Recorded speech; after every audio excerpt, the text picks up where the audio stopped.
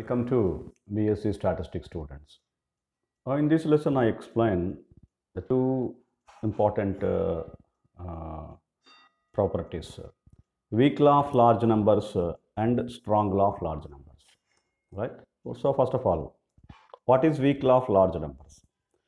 So, it is very simple. If you learn the two particular important properties: convergence in probability, convergence in distribution. Right.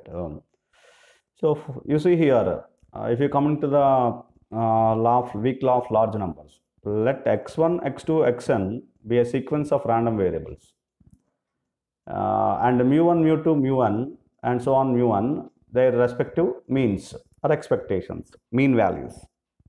Then, and also you have to consider bn is equal to variance of x1 plus x2 plus xn.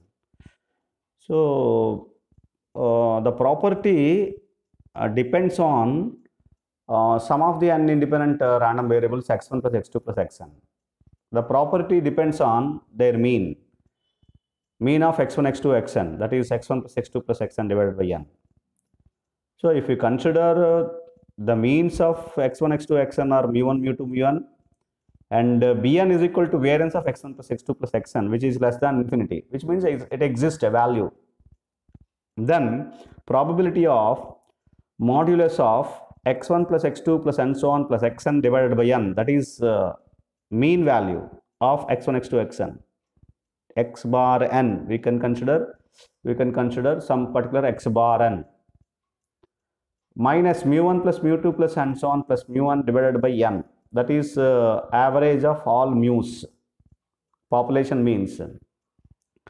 And then this is modulus of x bar n minus modulus of some mu1 plus mu2 plus mu1 divided by n, that is the average of population means, is less than epsilon, that is it is greater than or equal to 1 minus eta, where eta is a small positive quantity, epsilon is a small positive quantity, epsilon is greater than 0, eta is greater than 0, and for all n greater than n naught, and one such value it is going to be existed. Epsilon and eta are arbitrarily small positive numbers. That's what I have discussed, small positive quantities. That is, which is provided by limit n tends to infinity bn by n square is tending to 0. This is weak law of large numbers. That is what is meant by this probability. I explained. Probability of mean value of x minus mean value of mu. The value, the difference or the deviation or difference, the difference between average of x and average of mu, it is less than epsilon, which means epsilon is a positive, small positive quantity. So the difference is very, very small because less than epsilon. Epsilon kante takkuva. So therefore difference is very, very small. Difference is very, very small. The probability becomes greater than 1 minus eta, probability tending to 1. Why? Eta is small positive quantity. So 1 minus eta is tending to 1 almost. So therefore it is greater than or equal to, this probability is greater than or equal to 1. Which means the difference between average of x and average of mu is very, very small.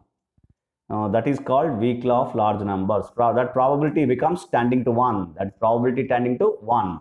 The difference between these two is very, very small. The probability of happening, the difference between these two is very, very small, is almost tending to 1. Almost certain. So that is what weak law of large numbers. Hope you understand. For IID random variables, the weak law of large numbers for IID random variables, if we consider, then so it is obviously just I simply say probability of x bar n minus modulus of x bar n minus mu is greater than or equal to epsilon, which is tending to 0, or less than epsilon, which is tending to 1. Probability of modulus of x bar n minus mu less than epsilon tending to 1 as n tends to infinity. As n tends to infinity, this is tending to 1. This is nothing but x bar n is convergence in probability to mu. Okay, I will tell you. For IID random variables, that is independently and identically distributed random variables, if x1, x2, xn are independently and identically distributed Random variables, that is expectation of xi is equal to mu, variance of xi is equal to sigma square. That is mean for all the variables are equal, variance for all the variables are also equal, and they are independent, they are equal, identical. And Bn is equal to variance of x1 plus x2 plus xn is equal to n into sigma square. It is nothing but now it is n into sigma square. Okay, and limit n tends to infinity Bn by n square, which is nothing but n sigma square by n square. So one particular n will get cancelled, sigma square by n, as n tends to infinity, this is tends to 0. That is limit n tends to infinity Bn by n square tends to 0. Okay. By using the weak law of large numbers, as in the previous one we have specified, probability of modulus of x1 plus x2 plus xn divided by n minus all mu's are same, that is mu1 plus mu2 plus mu1 divided by n. It is nothing but mu and so on plus mu, that is n mu divided by n will get cancelled and mu. So therefore now this is greater than 1 minus eta, and now it becomes probability of modulus of x bar n minus mu less than epsilon tending to 1 as n tends to infinity. Okay, therefore which from this we can specify that this is nothing but x bar n convergence in probability to mu. X bar n is convergence in probability to mu.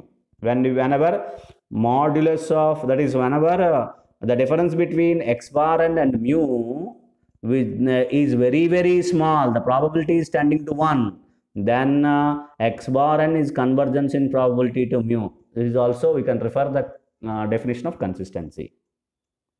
Right. So x bar n convergence in probability to mu, this is going to be specified as. So these are the two particular points I have specified: weak law of large numbers and weak law of large numbers for IID random variables. Now I explain strong law of large numbers. If we consider strong law of large numbers, this is nothing but the strong law of large numbers state that the sample mean, the average, convergence almost surely to the population mean. It is convergence almost surely to the population mean. Population mean is mu. So for this, I am considering x1, x2, xn be independently and identically distributed IID random variables, that is expectation of xi is equal to mu, variance of xi is equal to sigma square. Then the sample mean x bar n, that is x1 plus x2 plus xn divided by n, that is x bar n, convergence to the population mean mu with the probability 1, that is unity with the probability 1. This is strong law of large numbers.